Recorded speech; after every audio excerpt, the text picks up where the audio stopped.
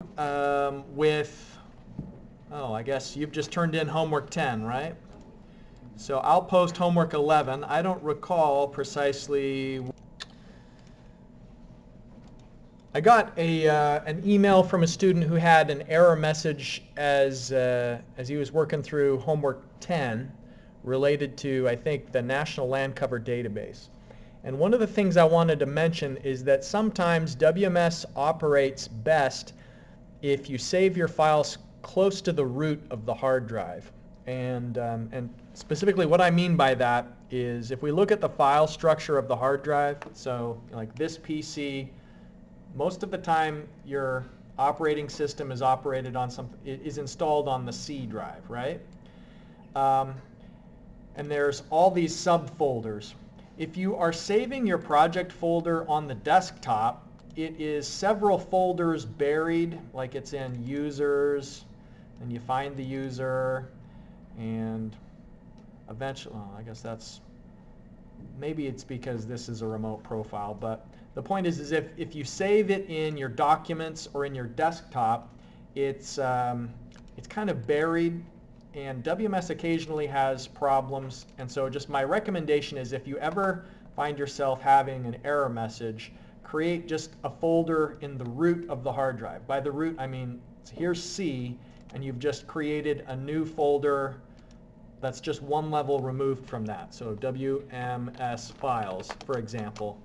And especially when we do the stochastic modeling, which is a repeated execution of HEC1 with subtle variations of things like precipitation and curve number, when you have those repeated calculations, it can sometimes trigger error messages. And so I wanted to let you know that one strategy to overcoming those is save your files close to the C drive rather than buried many directories deep. And so, like just as an illustration, if we go to the documents, the actual location of that documents is C.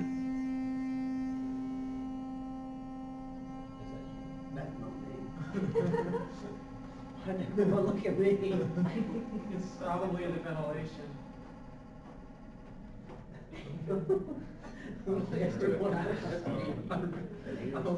That's the heater. All right, well, it's preserved for posterity on the video. Okay, so look, if you're saving something in your documents, it's C, users, wait, Marshall, OneDrive, and there's going to be additional subfolders there. And so if you've got it in a folder, within a folder, within a folder, it gets confused. And I don't know why, it just does. So you can avoid any error messages by saving close to the root if you're experiencing them. All right, so today we are going to get some additional practice delineating a watershed, calculating the curve number, and executing a HEC1 model. Since we've got 30 minutes left, that's plenty. I went through and did that process for this watershed before class, and I think it was a pretty quick one. The location is here in Huntington. It's a place called Bogey's Gym Nest. Has anybody ever been there before? You went there? Like kids' parties when you were young, right? When did you go there? I go there every week. My girlfriend's daughter goes there. Oh, okay. So she's like in gymnastics? Yeah, she's 5. All right. So I know it from when my kids were small. They'd go there for like birthday parties. It's a sort of place where you can do gymnastics, or it's just maybe like a fun zone on the weekend. Like they got trampolines and a ball pit and all sorts of stuff like that. But one of the things is they've got this creek that runs in front of it. And my kids were at a party one time and they got stranded because it started raining and the creek rose and it was going across the driveway. I don't know the specifics. I wasn't there at the time, but basically a bunch of people were stranded at this birthday party because the Grapevine Branch came up too high. So it's just happens to be a watershed that I've got some personal connection for that reason. So what I'd like you to do is use WMS to identify the outlet location, delineate the watershed, use the National Land Cover Database as your land use characterization, use Surgo for the soil type, go through that workflow of calculating the curve number, and then executing the HEC1 model. So we're just getting reps today. And then once we've got the model set up, and I'm going to do the same thing. I'm not going to narrate through as I do it, but I will delineate the model and I'll be recording. So if you have a question, raise your hand and let me know. We can overcome the issue together. But I'm just going to show you a couple of additional features that we haven't yet tackled. And one of them is adjusting the job control in WMS. And then the other is something called stochastic modeling, which is repeated execution of the model with variations in precipitation depth and variation in curve number to address the issue of uncertainty. All right, so I'll stop my narration. I see computers are out. That's good. So let's delineate this Bogey's Gym Nest watershed and see what we get.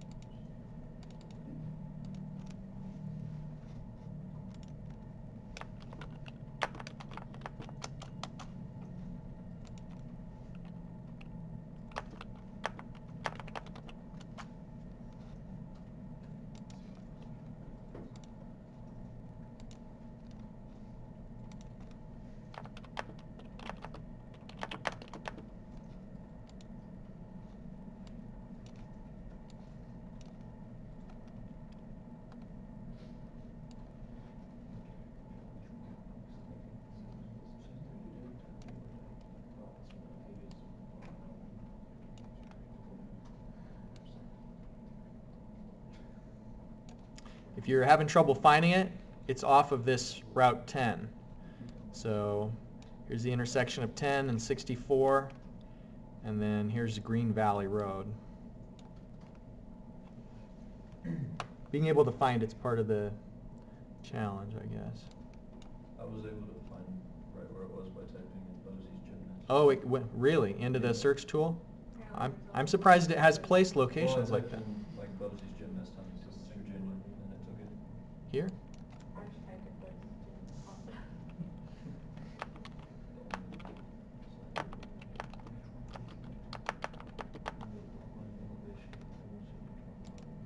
How about that? Yeah, sure enough. I wonder what it would do if you said Taco Bell.